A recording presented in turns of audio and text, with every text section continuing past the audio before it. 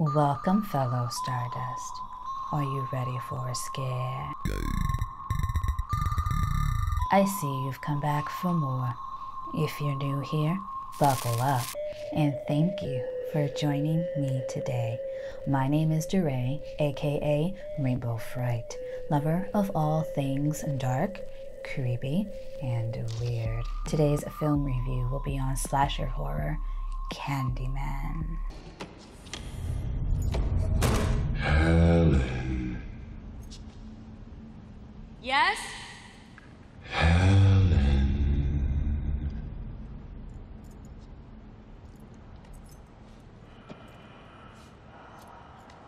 Who is that? This movie is a childhood favorite. I remember saying Candyman's name over and over again in bathrooms at school or at friends' houses, along with saying Rosemary's name. After that, we'd play some light as a feather, stiff as a board, and then tell some scary stories or watch scary movies. Those were my sleepovers. And here we have another movie like Blair Witch that is preying on the fascination and interest of urban legends. The term urban legend was first used in 1968, but was introduced to the public in 1981. It really became popular in the 90s when the public gained access to the internet. The internet made it easy for these stories to circulate and to be believed in by its audiences. A recent example of this would be Slender Man. Urban legends are told with the intent of making the listener believe that the story is true. Like a lot of folklore, these stories end up being cautionary tales for children or for anyone who might be in need of some guidance. So here is the summary and backstory of Candyman. Helen is a graduate student who is studying urban legends, and for her thesis, she is specifically researching Candyman, who she believes isn't real. In an effort to try to debunk his myth, she visits Cabrini Green, a public housing project near downtown Chicago, where a recent murder occurred and where people continue to perpetuate Candyman's legacy.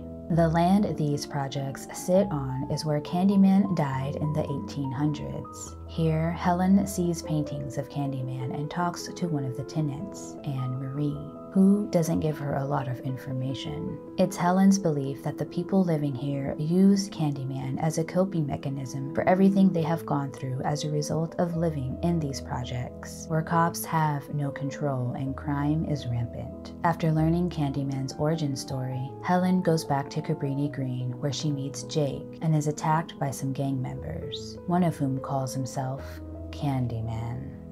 After getting him locked up, she believes she has caught the killer responsible for the recent murder. However, since she has debunked the myth of Candyman, he must now return to Earth to reinstate his people's belief and fear of him.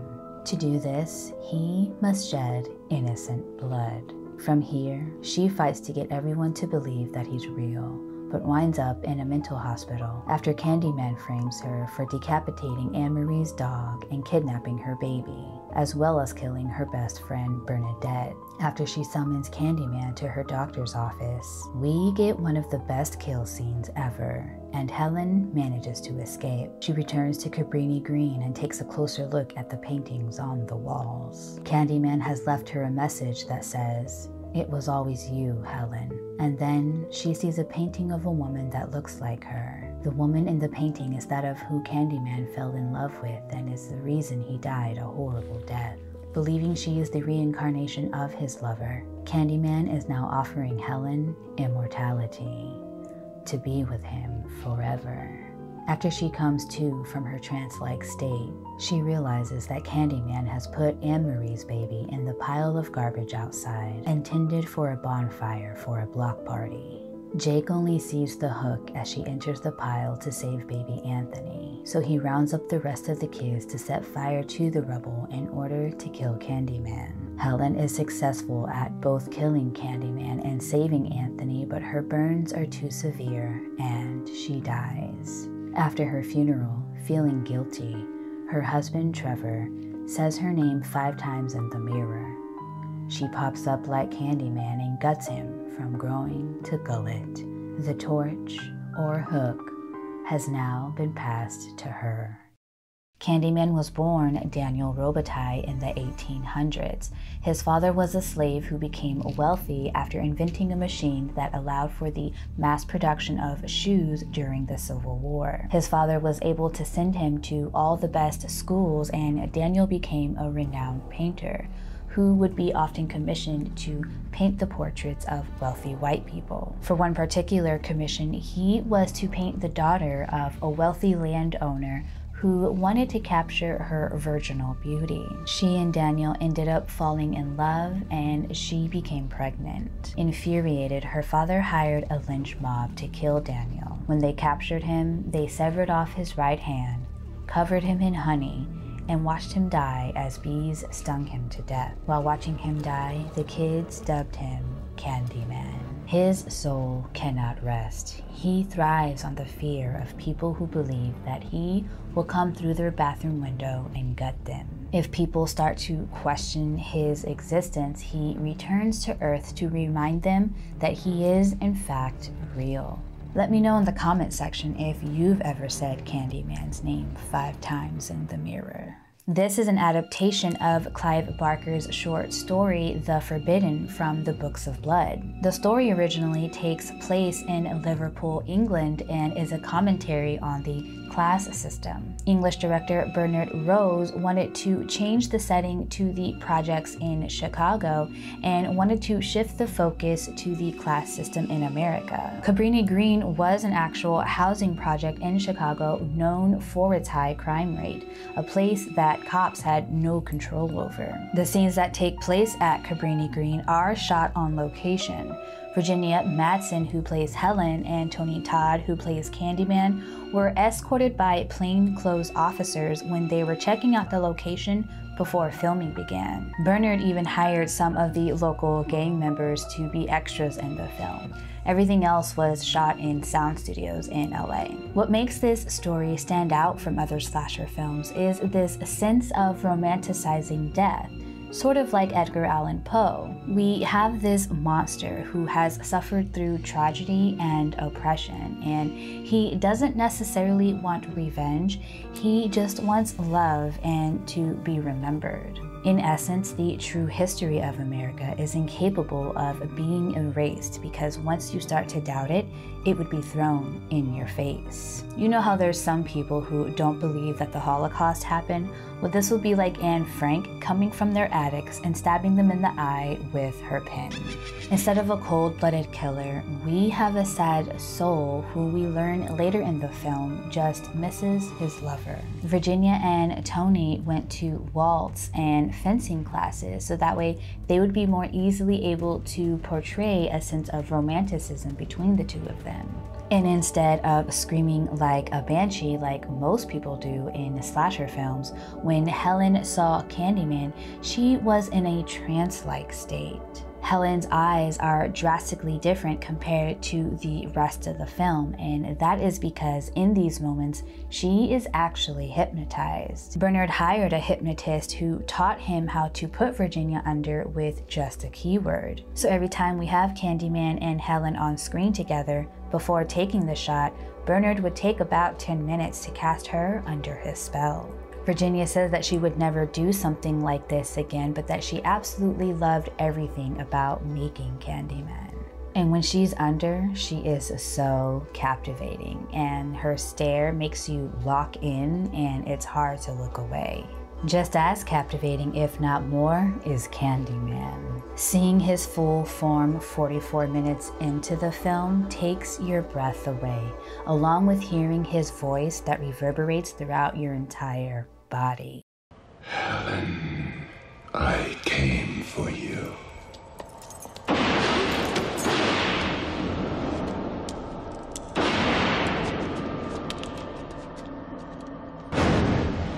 Do I know you? No. But you doubted me. I'm sorry, I have to go. His presence is daunting, but there is always this sense of sorrow. This sadness mixed with horror really emphasizes the gothic nature of this story. Also in this scene, you don't hear Candyman's footsteps in a parking garage where normally they would echo. This is likely to drive home the fact that he isn't human. This introduction to Candyman and the events that follow it turn this film into a psychological thriller. This look in her eye is the same look when she hears the origin story of Candyman from Professor Purcell. It's as if to say she was instantly connected to Candyman in a way that she was unaware of. So learning later on that he believes that she is the reincarnate of his lover makes sense. So this idea of people coming through medicine cabinets to murder people was an actual problem that people faced. And on top of that, at 4 years old, Clive Barker's grandmother would tell him to be careful in public bathrooms because there were people there who were wanting to cut off his genitalia. Needless to say, that stuck with him forever. And the scene where Candyman busts through Helen's medicine cabinet was unplanned. Virginia didn't know that it was coming. Tony Todd actually refused to do this at first because he didn't want to scare her that badly, but he finally gave in and agreed to do it. So the terror and fear you see on her face is real. And speaking of real, the bees were real as well. And if you love bees as much as I do, you'll be happy to know that the ASPCA was on set the entire time, making sure that the 200,000 bees were taken care of. For Helen's scene with the bees, the bee handler used bees that were under 12 years old. That way they couldn't fly and were less likely to sting her. Virginia only had to worry about the baby bees, but Tony had to deal with both the grown bees and the baby bees, so he ended up getting stung 23 times, but his lawyer was able to work out a deal where he got $1,000 per bee sting. And because Virginia was allergic, there was an ambulance on standby just in case they needed to treat her. At first glance, this story might seem like it's perpetuating a negative narrative about inner city projects and the black man being a threat to the white woman. But I think the writing is respectful and raw when talking about the circumstances of people of color from the past and the present. Bernard even had meetings with the NAACP to make sure he wasn't being insensitive. They essentially scoffed at him and asked why they were even having this meeting. They said, of course, we would like to see a black Freddy Krueger or Hannibal Lecter. And like a lot of allies in real life, we have this white woman who is going into a world that she knows nothing about and is trying to save the people there without listening to them or believing in what they have to say. But again, this is written in such a careful way that we instead feel that the history is being honored instead of mocked. I was surprised that Bernard Rose didn't write and direct the second and third films. He actually did write a script for the second film, but it was rejected. I'm so crazy excited for next month. I'm excited to see what Jordan Peele has done. He wrote the script and Nia DaCosta directed the film. It's going to be a direct continuation from the first film, so that makes me even more excited. One last fun fact about the making of this film, Bernard wanted Virginia to be a little bit more round, so to prepare for her role, she ate a ton of pizza. Man, I would love to be paid to eat a ton of pizza.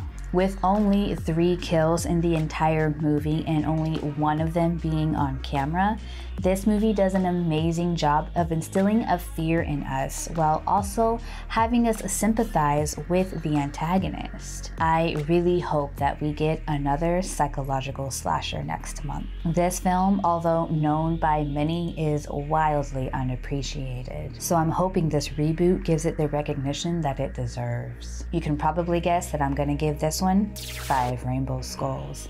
It's just pure perfection.